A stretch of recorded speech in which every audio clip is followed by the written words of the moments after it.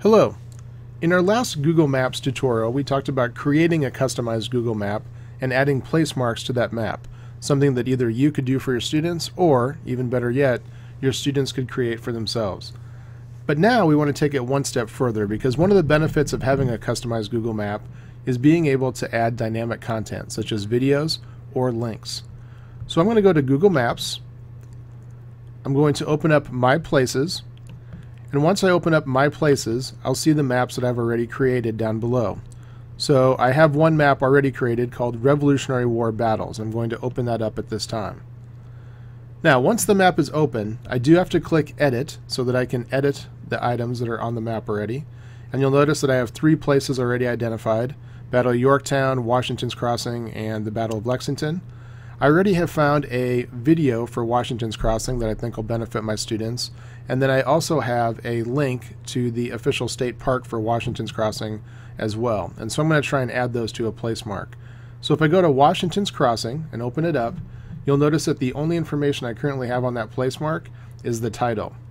If you notice below the title, you have a place for plain text, rich text, which means you're able to change colors, highlight, change the font size, add a link or add a picture, and then you also have the Edit HTML button. Now, to add the video or embed a video into the place mark, you do need to have the URL embed code so that you can put it into the file. So I'm going to go over here to where I have already found a video that I want to link. And so I'm going to come down here to Share, and I'm going to take the code for embed. I'm going to highlight that and then copy it. So once I have the embed code, I'm now going to go back to Google Maps. I need to make sure that the Edit HTML feature is highlighted. I'm then going to copy and paste and then click OK. Now, to see if this place mark worked, I'm going to go Done. I've now saved it. So if I go to Washington's Crossing and click on the place mark, I should see the YouTube video embedded into the place mark.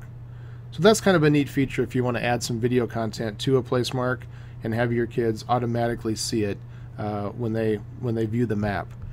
Now I'm going to go back to Edit, and if I want to add a rich text feature, first of all what I'm going to do is I'm going to go to the HTML. I'm going to remove this first, and instead, if I wanted to have a link, I can go to rich text, and up here I already have the site for Washington Crossing State Park. I'm going to go ahead and copy that, go back to my Google map, and now where it says rich text, I'm going to simply say Washington's Crossing State Park.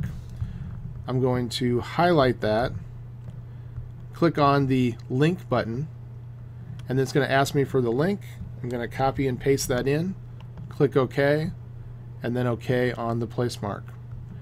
If I go to Save and Done, I can then come back to my Washington's Crossing part, and there's a link there that will now take me to that website. So just a couple neat things that you can do to add some dynamic content to your Google Place Map, and you can have your students do that, or you could do it, but either way, you're going to come up with a great map at the end. All right, thanks.